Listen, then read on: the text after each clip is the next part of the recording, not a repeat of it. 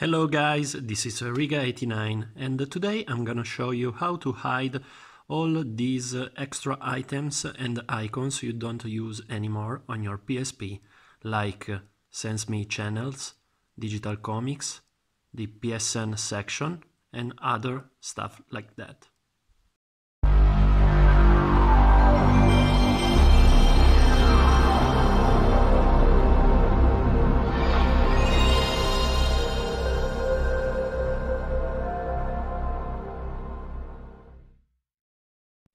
Connect the PSP to the PC and download the file from the link in the description and extract it with WinRAR.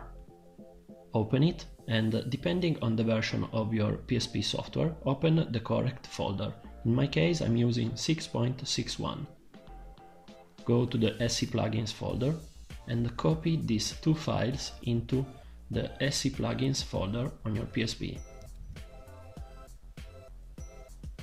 Then copy the text line of this file if you are using a normal PSP, or this one if you are using a PSPGo,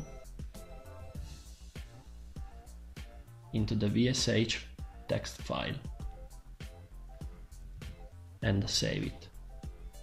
Now you can open this file with Notepad++ to customize the plugin, in which you can hide the icons you wanna hide, like the extras or the system update. Once you have finished customizing it, save the file and disconnect the PSP from your PC. Go to the recovery menu and be sure that the plugin is enabled.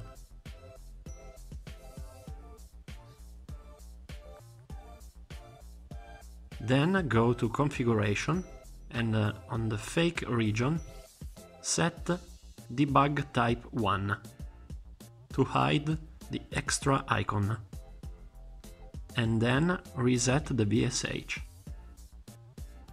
And now, as you can see, all the selected icons and items are gone, so you can finally have a more minimal setup on your PSP. Thanks for watching and see you soon.